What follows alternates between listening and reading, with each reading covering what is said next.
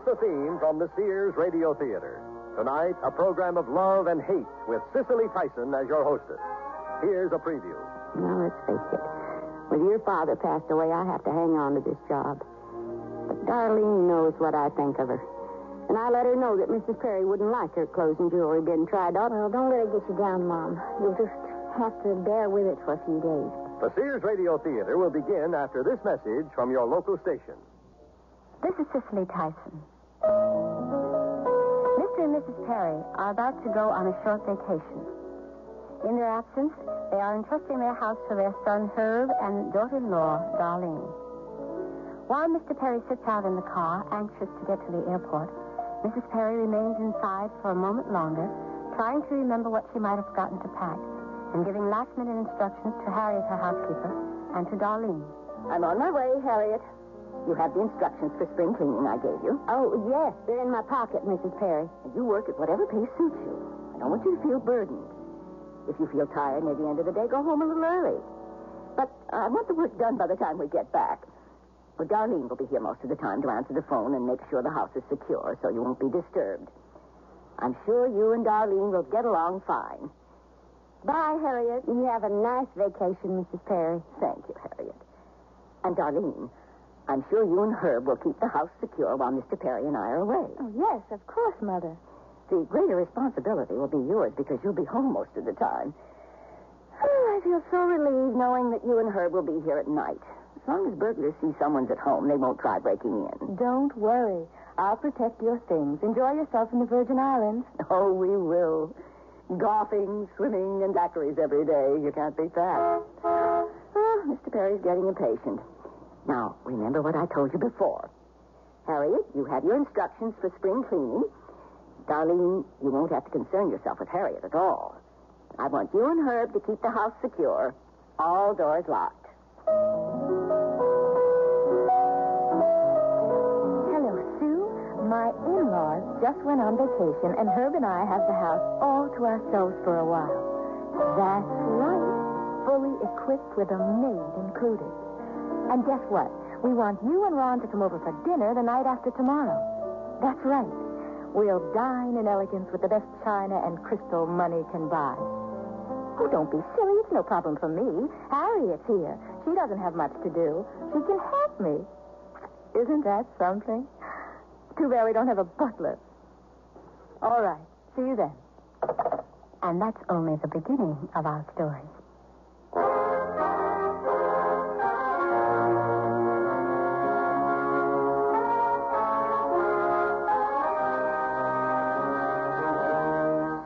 Radio Theater, a new adventure in radio listening. 5 nights of exceptional entertainment every week, brought to you in Elliott Lewis' production of the Sears Radio Theater.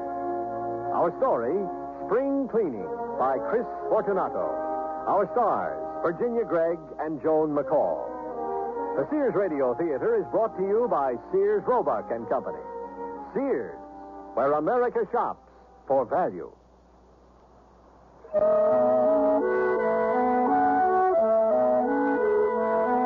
moment Mr. and Mrs. Perry drove away, Darlene made her plans. Meanwhile, Harriet went about her chores, not suspecting that Darlene's plans required her assistance. Or should I say, complicity. Let's see. I'll just leave these towels here in the hallway for the time being while I put these sheets away in the master bedroom. Oh, well, excuse me, Darlene. I didn't expect to find you in Mrs. Perry's bedroom. Oh, that's all right, Harriet. I'm just trying on a few things. Well, I'll put these sheets in the linen closet and be out of your way in a minute. What do you think of this dress, Harriet? Does it hang properly? Oh, well, it looks fine to me. Well, look at the back. Does it fit properly? It's not too baggy, is it? No, it looks fine, but... It feels as though it was bunching up under my arms. No, it's all right. But, Darlene? Yes? Isn't that Mrs. Perry's dress? Yes. Why? I don't know. She'd like her dresses being worn while she's away. Mrs. Perry should be happy to see me wearing her dress. She and I have a very warm relationship.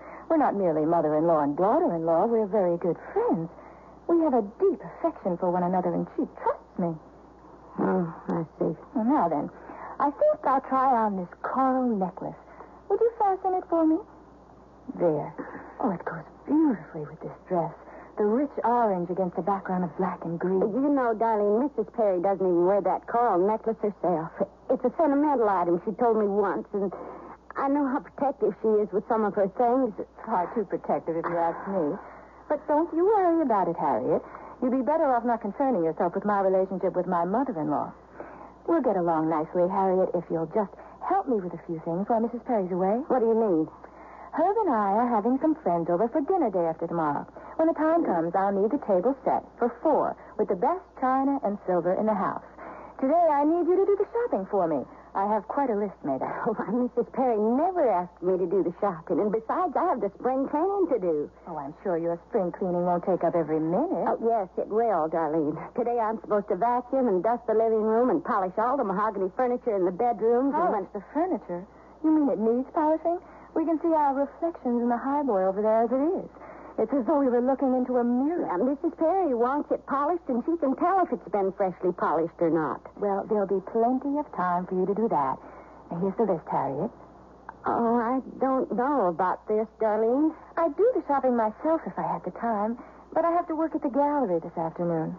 Well, there'll be no strain on you. The market delivers. Oh, yeah. Come on now, Harriet. A nice leisurely walk to the market never hurt anyone. All right, but I don't like the idea of neglecting my work for Mrs. Perry. Now, she told me exactly what it was I was supposed to do. Mrs. Perry will never know.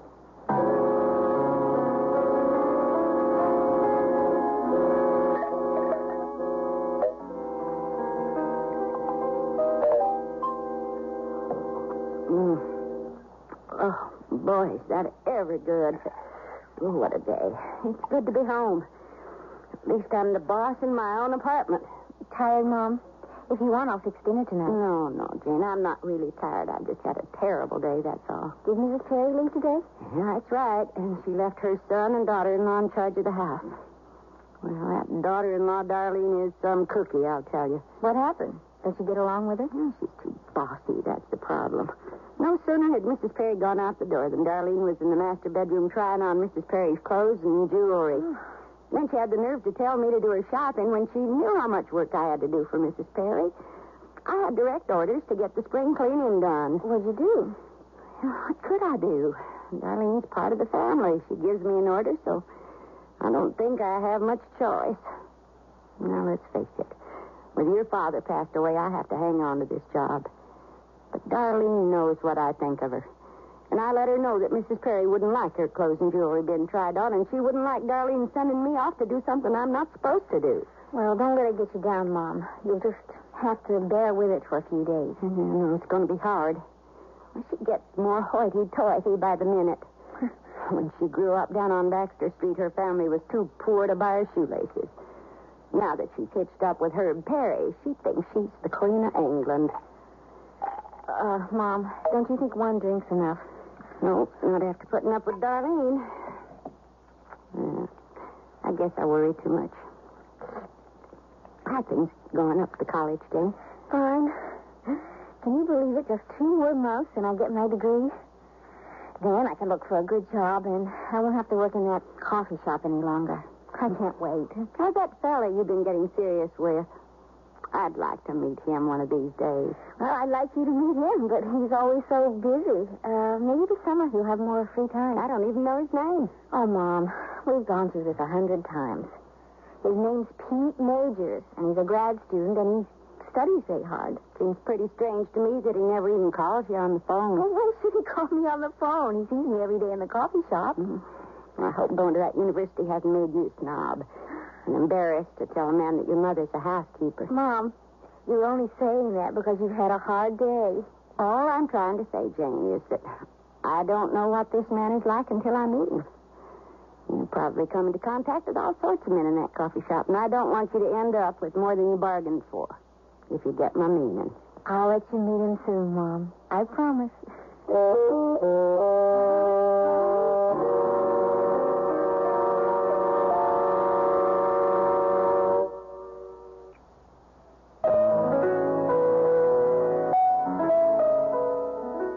Has just told Darlene that she will not help her set the table for the dinner party. But now Harriet hesitates. She thinks to herself that perhaps she went too far. The very foundation of her life is threatened by Darlene. And if Harriet expects to keep her job, she has to swallow her pride, try to be pleasant, and do what Darlene asks her to do.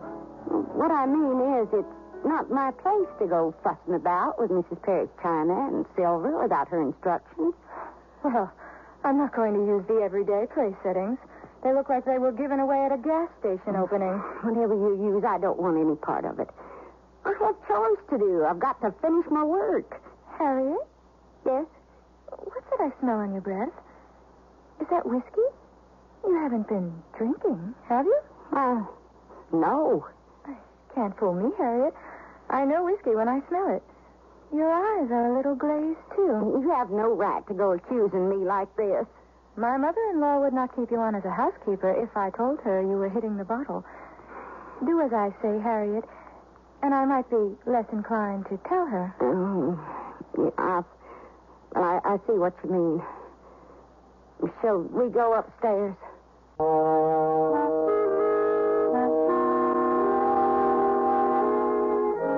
Mrs. Perry keeps her silverware in the middle drawer of the sideboard here.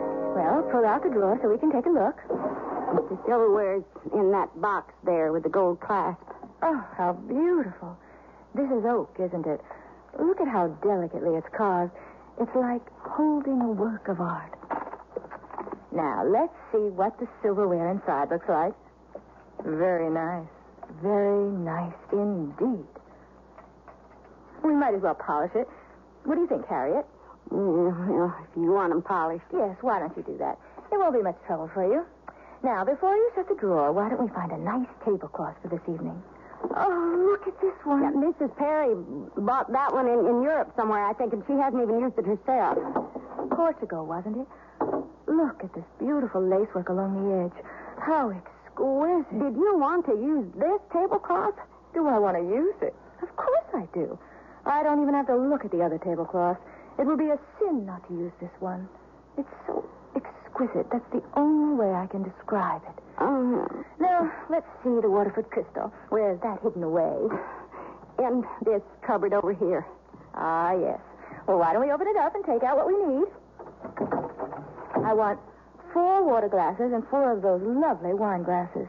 It will really be a treat to use these. Why don't you hand them to me one at a time, Harriet, and I'll set them up on the sideboard. All right. Isn't this beautiful? Listen.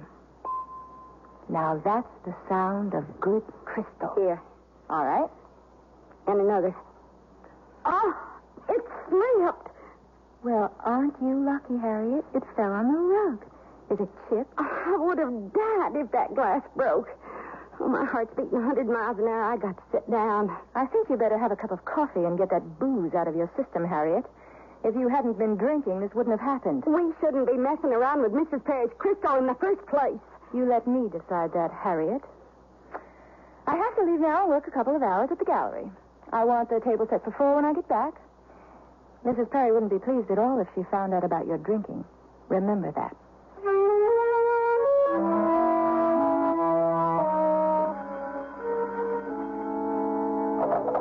Perry residence? Mom? Oh, hi, Jane. How's it going? I have the house to myself for a few hours while little Miss Muffet is at the gallery. But I'm having a tough time of it today. Darlene thought she smelled liquor on my breath, and I got so nervous I almost broke one of Mrs. Perry's wine glasses. You weren't drinking on the job, were you, Mom? Oh, I barely wet my lips. I need something to get me through the day. That Darlene's a real stinker. She said if I didn't get out Mrs. Perry's nice china and crystal and set the table, she'd tell Mrs. Perry I was drinking and get me fired. Oh, you've got to calm down, Mom. In fact, I'm calling because I want to take you out to dinner tonight. I think you need a little diversion. Maybe I can get Pete to come with us. Who? My boyfriend, Pete Majors. You do want to go out, don't you? Oh, sure. That sounds good, honey. All right. I'll pick you up at the Perry's house.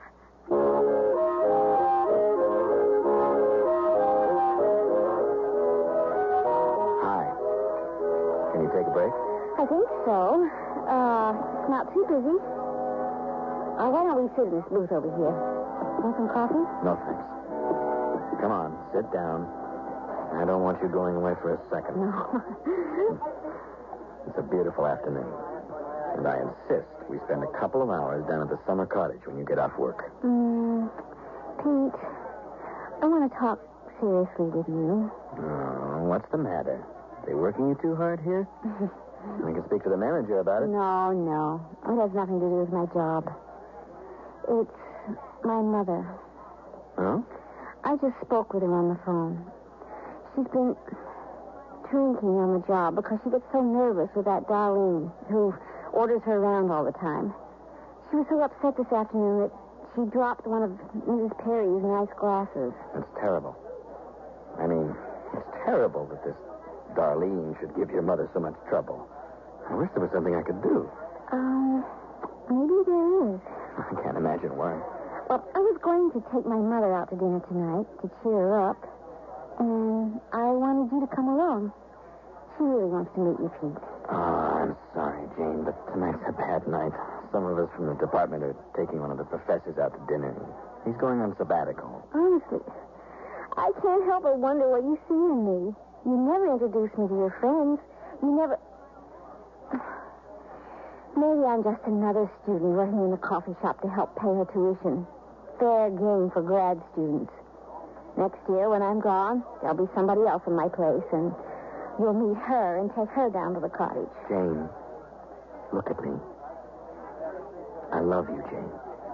I really do. I don't think of you as just another girl working in a coffee shop. You're very special to me. You're vibrant and intelligent and curious. And you're beautiful and affectionate and caring. Am I all that? All that and more. If you didn't have such rare qualities, I wouldn't have fallen for you. Oh, you sure know how to win your way back into my good graces, don't you? I didn't know I'd fallen from grace. My mother would really like you. I know she would. My mother would be so happy to see that I was going out with someone like you. Oh, you're going to bring up this mother business again. No, I'm not. At least I'll try not to. But I do want you to meet my mother. I told you, I'm looking forward to it. Now, why don't you hang up your apron and we'll drive down to the cottage? No, not today. I thought all our problems were solved. Ours, maybe, but not my mother's. I want to be with her today and help her as much as I can. Now, there's no reason to let your mother's problems take over your whole life. Well, maybe you think that because she's a housekeeper, she doesn't really count, and you can't waste your time meeting her. But right now, she needs me. All right. I understand. I feel for your mother's struggle. I'm not into sociology for nothing. Go to your mother. Help her. And, well, I'll meet her soon. I promise. I'm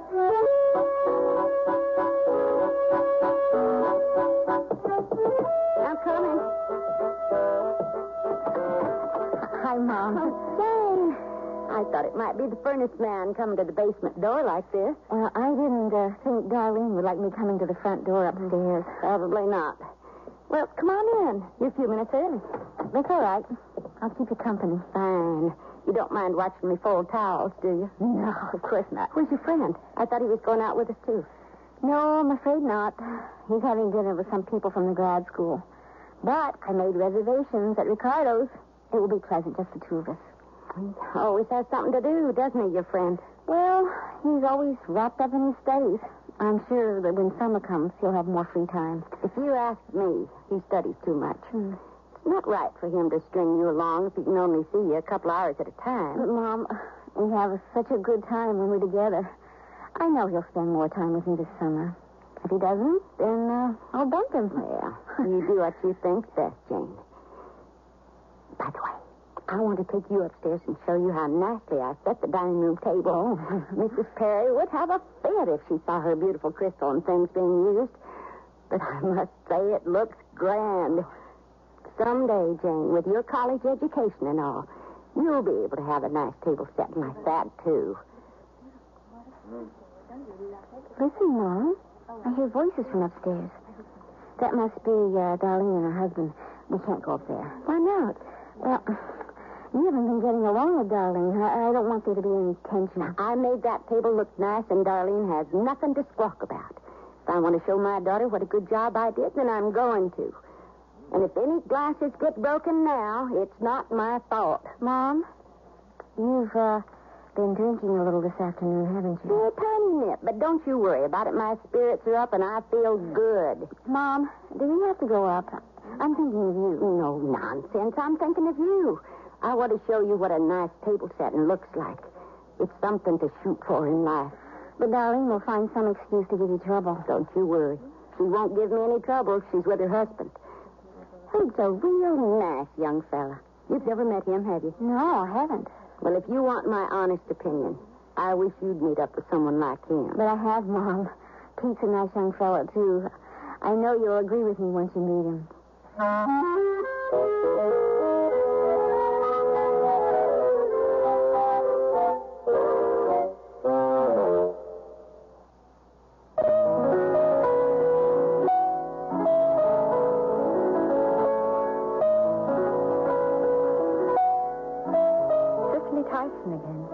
And here's the concluding act of spring cleaning.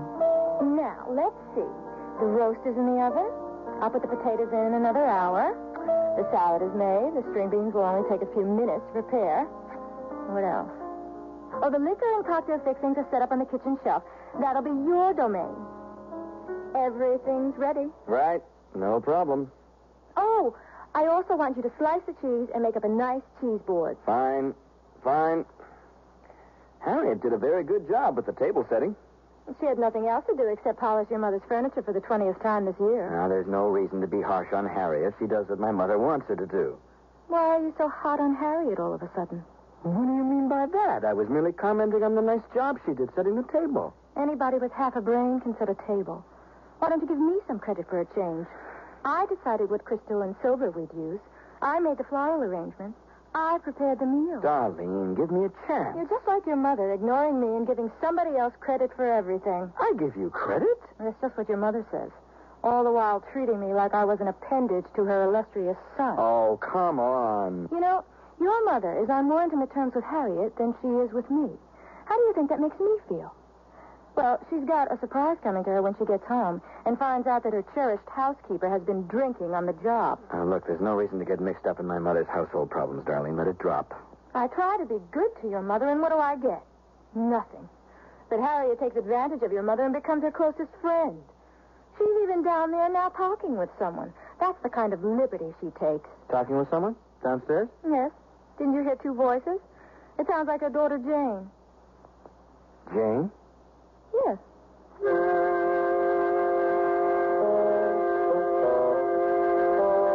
Mom, before we go up, I want you to chew the stick of gum. It'll cover up your breath. Look, Jane, if I know Darlene, she's going to tell Mrs. Perry that I've had a couple of drinks on the job, even if I go up there smelling like a rose bush. There's no sense giving her any more evidence. Come on now. It won't do you any harm to chew a piece of gum. All right. Oh, my, what a sweetheart you are looking after your old mother like this. I hope your boyfriend appreciates you. Now, let's go upstairs and have a peek at that table set.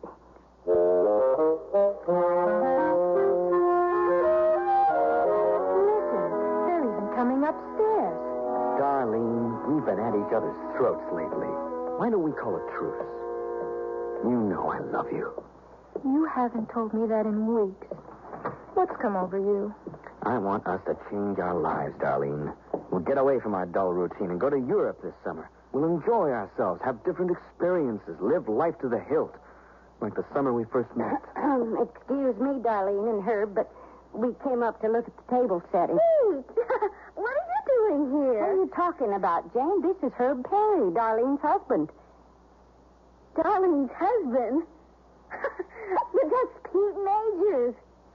The man I've been telling you about. Now, that's impossible. Pete? I don't know what she's talking about, Darlene. She must be drinking right along with her mother. Jane, we should go home now. Jane, what are you talking about? Pete? What are you doing? I see him all the time in the university coffee shop. Oh, yes. I do seem to remember you. Jane, isn't it? You've waited on me a couple of times. Why do you keep calling him Pete? Darlene, don't forget, we have guests coming over in an hour. I want to get to the bottom of this. Jane, tell me, why do you call him Pete? Because that's what he told me his name was. Pete Majors. We spent so many wonderful afternoons together. That's a lie. You must be either drunk or crazy. Darlene, why are we listening to this? We have to get ready for our guest. My daughter isn't lying. For 2 months, she's been telling me about this young man, Pete Majors, who never had time to meet her mother. Well, now I know why.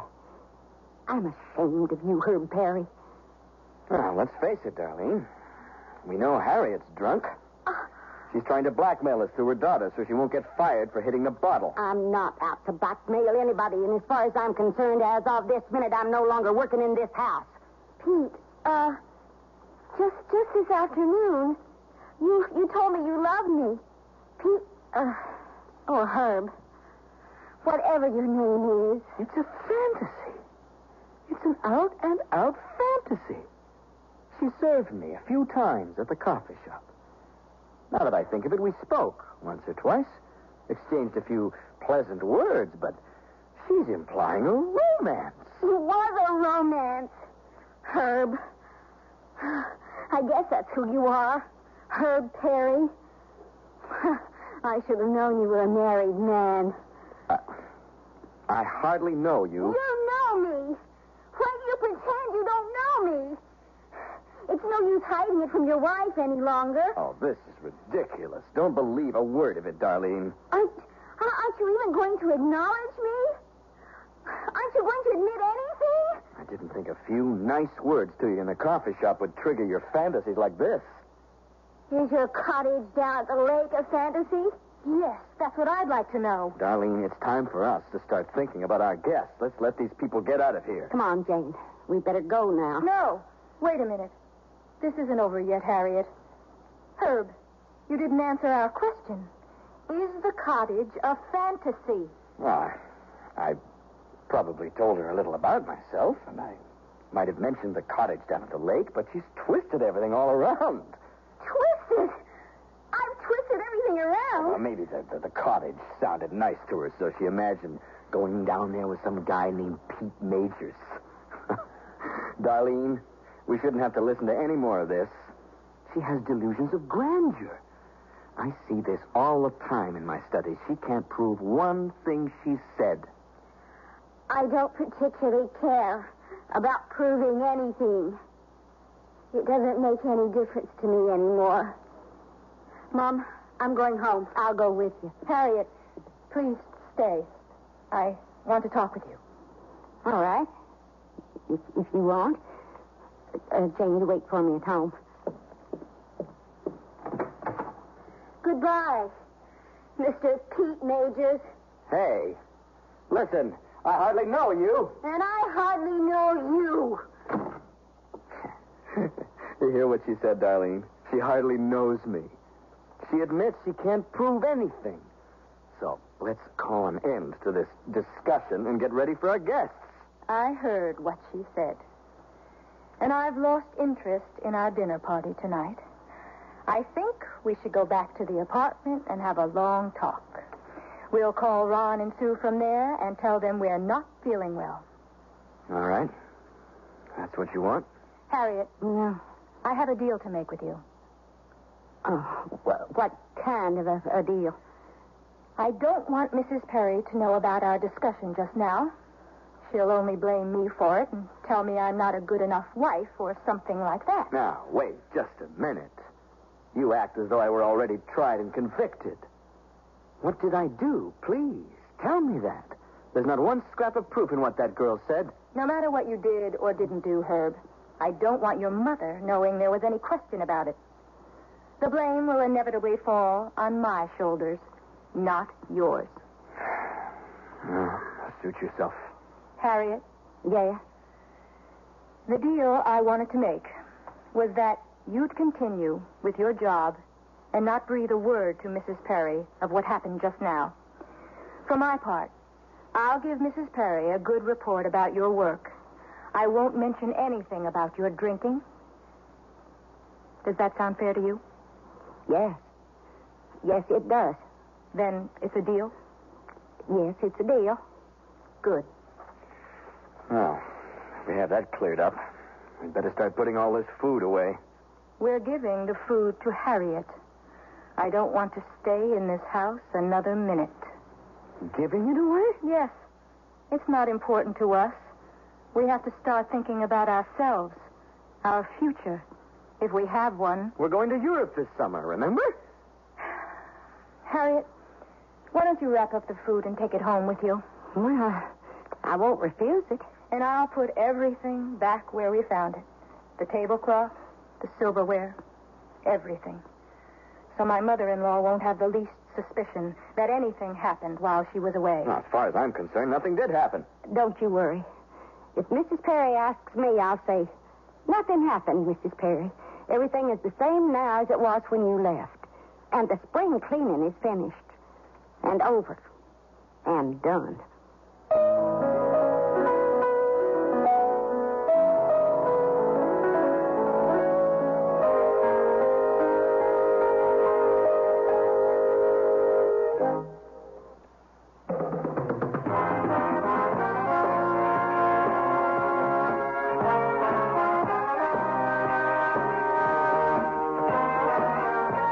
The Sears Radio Theater has been brought to you by Sears, Roebuck and Company, where our policy is satisfaction guaranteed or your money back. Sears, where America shops for value.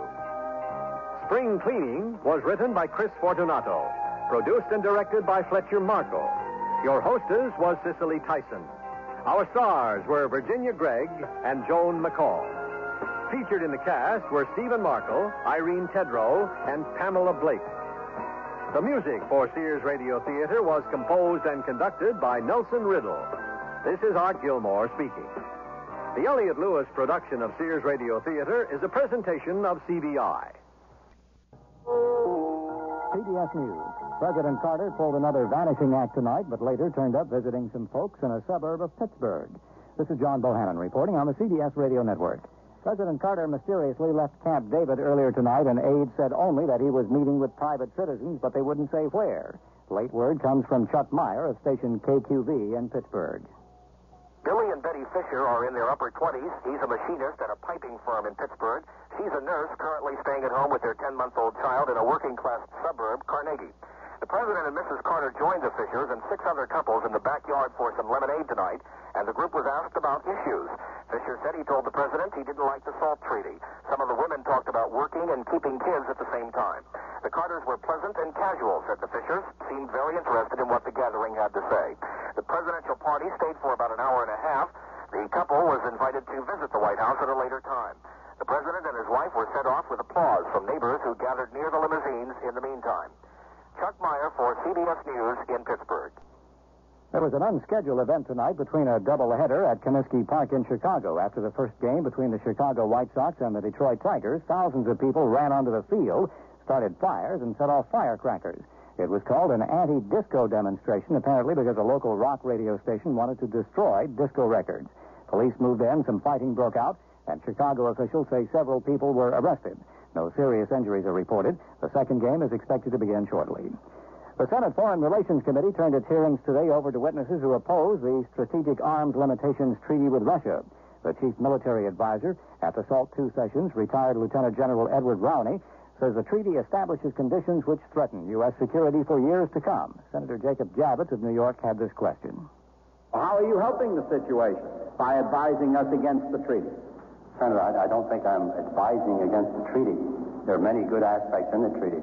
My advice to the chief and my advice to you, sir, is that this treaty does lock into it certain inequalities.